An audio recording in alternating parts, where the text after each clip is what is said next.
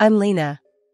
My world used to be pretty decent, with my mom, Jane, being the cool optometrist in town and my dad, Richard, playing the hotshot plastic surgeon. Our house was always buzzing, either with mom's gentle guidance or dad's big tales of making people beautiful. Lena, pass those files, will ya? Mom would call out during her sessions at home. I loved being her sidekick, feeling kinda important in our little clinic world. Dad was another story. He'd breeze in, all charm and stories about his latest masterpiece surgeries. You know, beauty ain't just about what you see.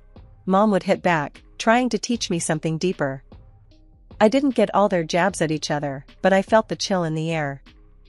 Our dinners were a mix of medicine talk and Dad's bragging, till he started coming home late, the air thick with unsaid stuff. Late work again? Mom would dig, her voice sharp. Someone's gotta do the real work around here, Jane. Dad snapped one evening, colder than ever. Mom's face would tighten, but she kept her words locked up. Then, the storm hit. Dad had been messing around with his much younger assistant. The day he decided to bail, he packed up like he was just heading off to another conference, not leaving his whole life behind. Richard, how can you just walk out on us? Mom tried to fight, her voice all shaky. It's not you, it's me. Look after your mom, Lena, he said, barely glancing my way. His advice felt like a slap. Wasn't he supposed to be the one looking after us? What followed was a nightmare. Mom dove headfirst into a depression so bad, it felt like she'd vanished. We had to ditch our home for a cramped apartment, all cause Dad decided he wanted the house for himself and his new chick. Why's he doing this, Mom? I couldn't wrap my head around the mess. People change, Lena. Or maybe they just show their true colors. We'll get through, she whispered, but it was like talking to a ghost. She was out of it, barely holding on. We were sinking fast, and then came my grandparents, throwing us a lifeline with all the love and backup we needed. Your mom's stronger than she knows, Lena. We'll help her back on her feet, Grandpa would say, him and Grandma standing like two pillars by our side. They never trash-talked Dad, but the lesson was clear, family's what you have when the world turns its back. Then came the final blow. Dad wanted the house, all for himself and his new family. Mom was too beaten down to fight, nearly letting him have it all. But then, my grandparents stepped in, guns blazing. They hired a lawyer who fought tooth and nail, managing to claw back half the house's value. That house got sold, and with that money, Mom could afford a small apartment for us. Life took a nosedive after Dad bolted. Mom, once vibrant and full of life, became a shell of herself. Our new digs? A cramped apartment that felt more like a box than a home. The shift from our comfortable life to this was like night to day, and not in a good way. Mom's clinic work dried up. She'd stare at the phone as if willing it to ring, but it sat silent, a mocking reminder of how far we'd fallen. The days she managed to drag herself to the clinic were victories, but they were few and far between. Lena, breakfast. She'd call out on her good days, her voice lacking its usual warmth. I knew those days. It meant she was trying, for me. I'd shuffle into the kitchen, finding her staring out the window, coffee untouched. You okay, Mom? I'd ask, even though I knew the answer. I'm fine, honey. Just tired. She'd lie, plastering on a weak smile that didn't reach her eyes. School became my escape. It was there I could pretend everything was normal, that my family wasn't crumbling. But kids talk, and it wasn't long before whispers of my dad's affair and our fall from grace reached my ears. Hey, Lena, heard your dad left, 'cause he got tired of your mom. That true? Jack, a kid with too much mouth and too little sense, sneered one day. Shut it, Jack. You don't know anything. I'd snap back, fists clenched. I learned to fight with words, my tongue as sharp as any knife. At home, the silence was deafening. Mom and we were like two ghosts, passing each other in a fog of sadness. But then, Grandma and Grandpa stepped in. They were our rock, refusing to let us sink further. Jane, you can't let this beat you. "You're stronger than this," Grandpa would say, his voice firm yet filled with concern. "I know, Dad. It's just hard," Mom would respond, her voice a whisper, her spirit broken. "Hard? Life's always hard. It's about getting up, dusting yourself off, and going again.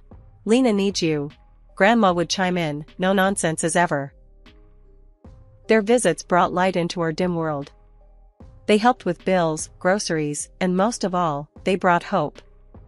Hope that things could get better, that we weren't alone. "Lena, why don't you help me with this?" Grandma would say, handing me a recipe. Cooking became our therapy, a way to bridge the gap the silence had created. I watched Mom slowly, ever so slowly, start to come back to life. She began seeing patients again, her clinic's phone starting to ring with life. It was a slow climb, but we were making it, step by step. "You think you can handle school and helping me at the clinic?" Mom asked one day, her eyes holding a spark I hadn't seen in ages. "Yeah, Mom, I can. Let's do this," I said, my voice more confident than I felt. But I was ready to fight, ready to help us move forward. The struggles were real, but they made us stronger. The betrayal, the hurt, it was all part of our story, but it wasn't the end. It was just a chapter, one that taught us about resilience, about fighting back when life knocks you down. Then my grandparents died quietly one after the other. They left us a legacy, a bittersweet gift that propelled us into a new chapter. With it, Mom found the strength to open her own ophthalmology clinic. It was a fresh start, a chance to rebuild from the ashes of our past. "I'm thinking of naming it Visionary Futures," Mom announced one evening, her eyes shining with a mix of excitement and nervousness. "Sounds like a superhero base, not an eye clinic," I joked, trying to lighten the mood. Mom chuckled, shaking her head. "Maybe so, but it's about looking ahead, Lena. We're moving forward, not looking back." I helped set up the clinic, painting walls, assembling furniture, and sorting through endless boxes of medical supplies. It was hard work, but there was a sense of hope and purpose in the air that had been missing for too long. "Lena, can you help me with this?" Mom called out from the reception area.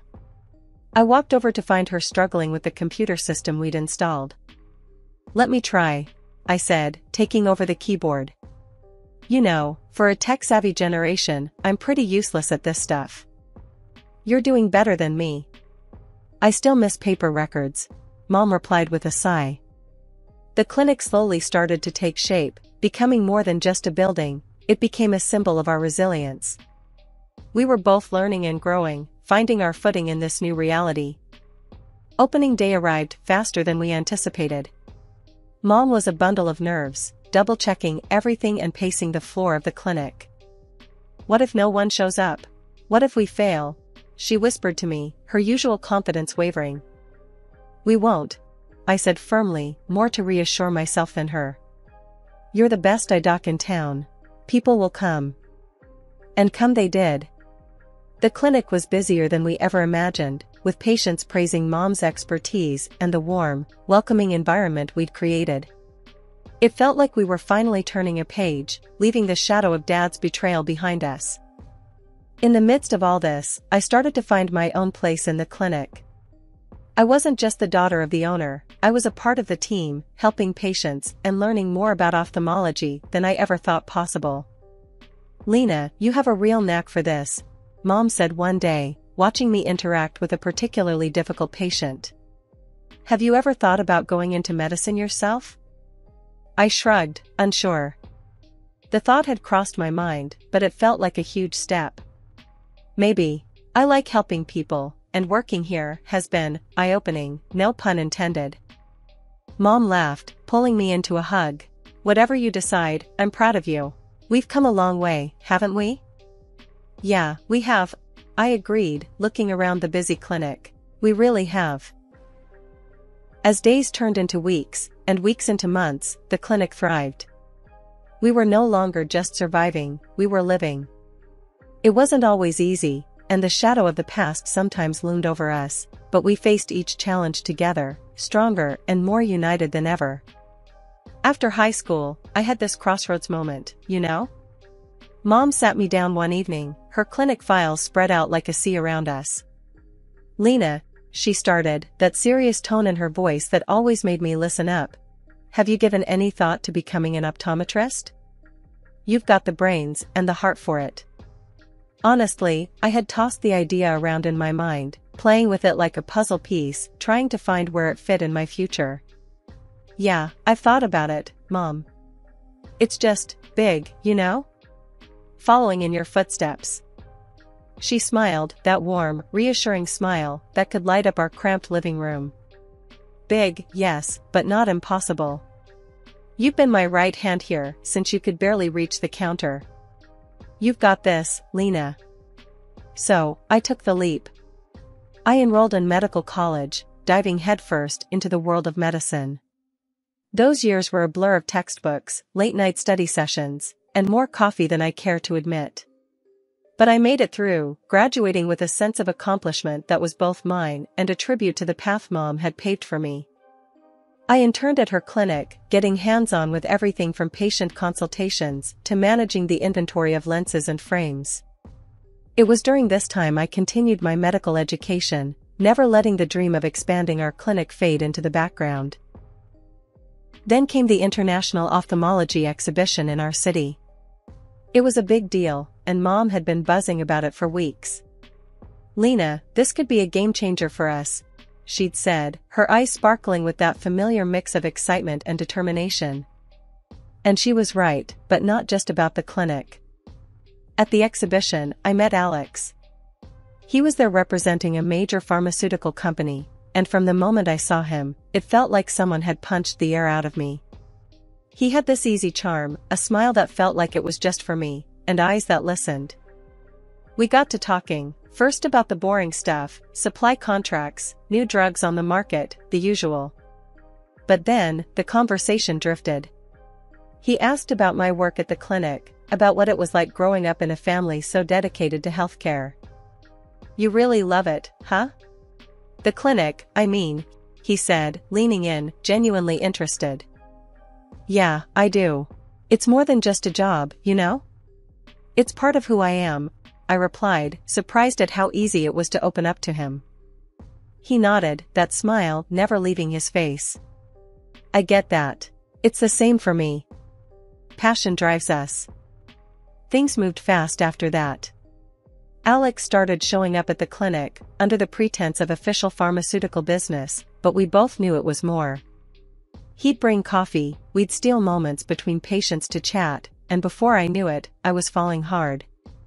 One day, after the clinic had closed and we were alone, he turned to me, took my hands in his, and said, "Lena, I've never been more sure of anything in my life. I love you." My heart raced, my stomach did somersaults, and all I could manage was a whispered, "I love you, too." He smiled, that now familiar smile that promised so much more. Then, "Lena, will you marry me?" It was sudden, but then, the best things in life usually are. "Yes," I said, no hesitation. "Yes, I will."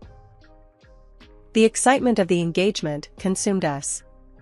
We dove into wedding planning, our days filled with talk of dates, venues, and dresses. Life at the clinic was usually a calm sea, the kind you'd want after a storm's passed. That day, though, it felt like the storm decided to make a U-turn. I was sitting behind the reception desk, scrolling through wedding dresses on the clinic's computer, dreaming, planning. That's when the door banged open, like trouble decided to walk in on two legs, dressed in expensive clothes that screamed louder than their voices. The couple, a man and a woman, strolled in like they owned the place, eyeballing everything with a mix of disdain and superiority.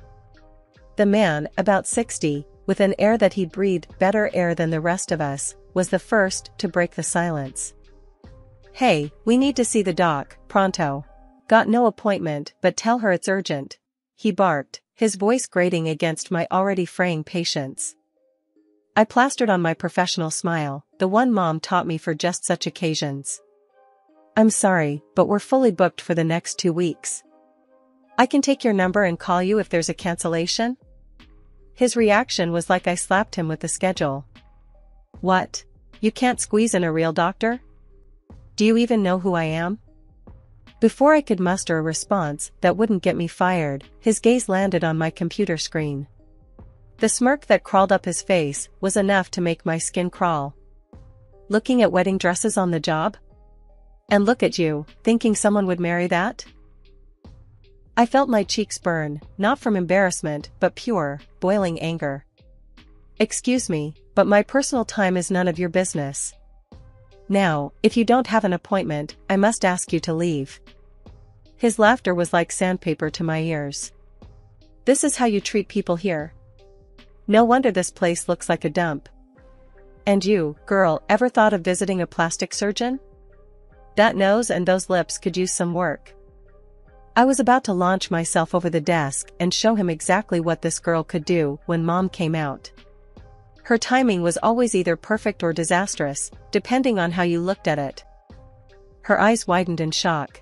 Richard? The atmosphere turned electric. Richard, the illustrious father who'd taken a hike from our lives, looked like he'd just swallowed a bug. And who might you be?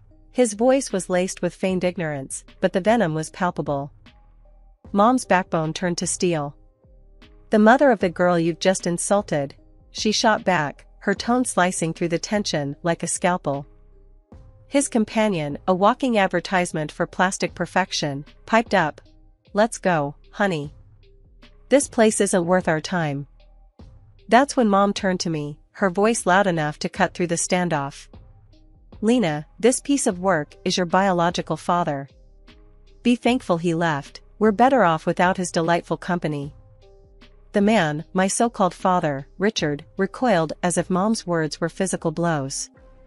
His arrogance deflated slightly, revealing a flicker of something else. Was it guilt?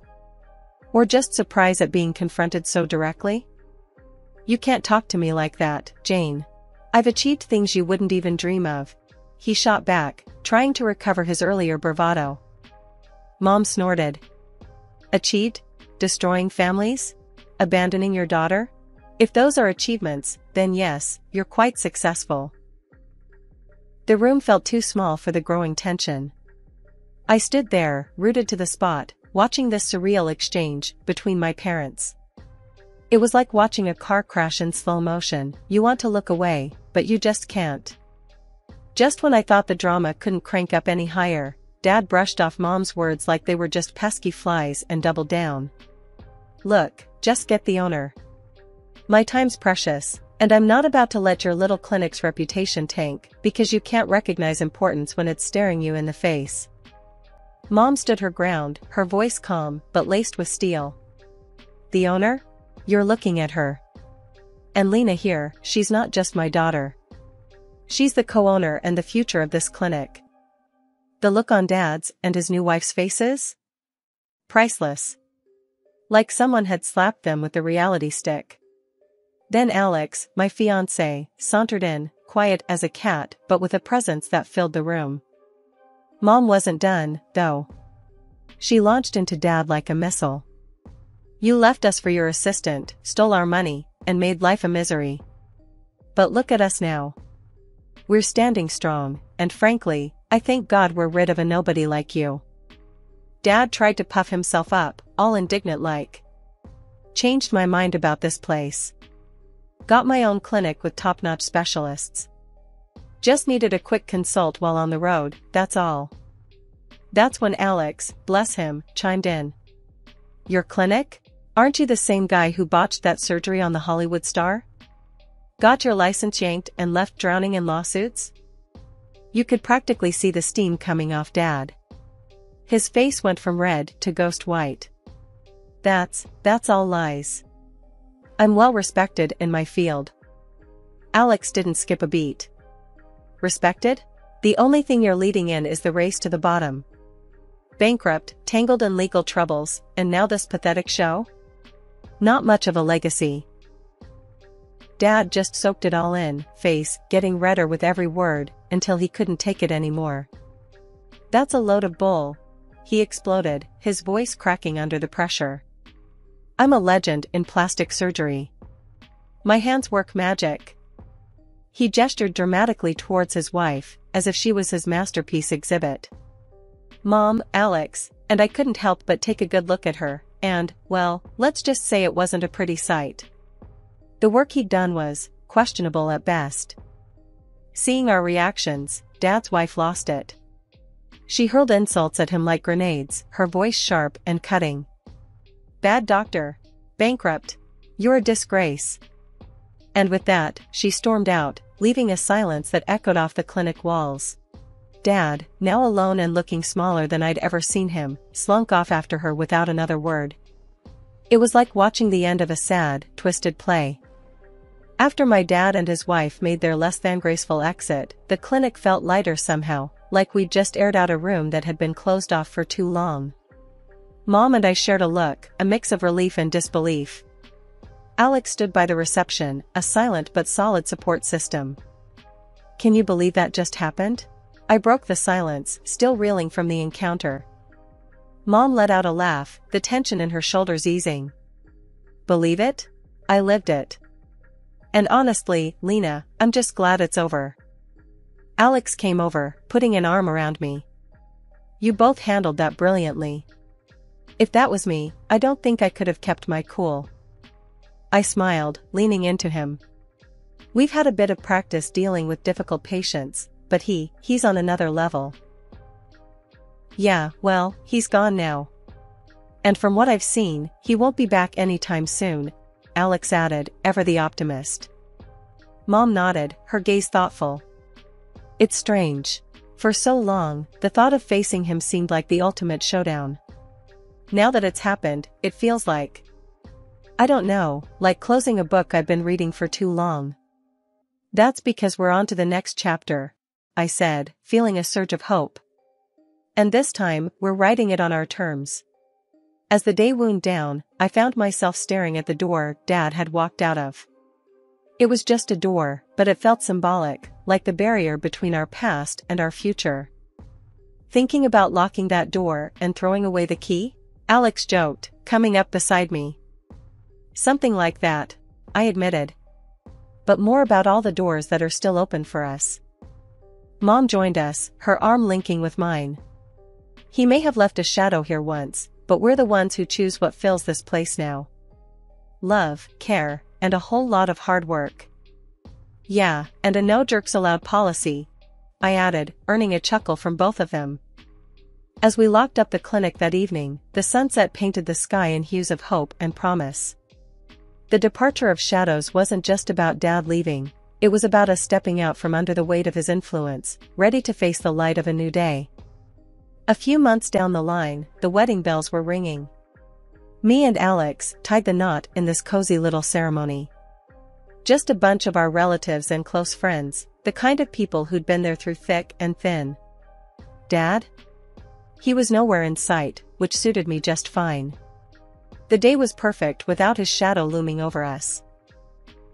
Chatting with some of the docs we knew, the gossip mills were churning. Turns out Dad had crashed and burned, big time. Debts up to his eyeballs, and his last bit of property snatched away to cover some of them. And the cherry on top? A lineup of angry patients with botched jobs ready to take him to court. Karma's a real kicker, ain't it? So, he's really tanked, huh? I said to Mom over coffee one morning, trying not to sound too smug about it. Mom sighed, her eyes a mix of relief and something a bit softer, maybe pity. Seems like it, Lena, but let's not dwell on it. We've got our own lives to live. Yeah, you're right, I replied, feeling a twinge of, I don't know, something. Not exactly sadness, but close. It's just crazy, you know? After everything. Alex, ever the voice of reason, chimed in. Life's about moving forward, not looking back at the debris. We've got a lot to be thankful for. He was right, as usual. The wedding was a blast, a real celebration of new beginnings. And with Dad's drama finally in the rearview, it felt like we could breathe again, really breathe. Our little family's got a bright future ahead, Mom said, her hand finding mine. Let's focus on that. And that's exactly what we did. The clinic thrived, our marriage was full of love and laughter, and the shadow of Dad's legacy faded into nothing more than a bad memory. We were building something new, something ours, and nothing could drag us down. Looking back, I wouldn't change a thing. The hardships, the battles, they made us who we are. And standing there, with my mom and Alex by my side, I knew we were unbreakable. The past was just that, the past. Our eyes were set on the horizon, eager for the dawn of our new day.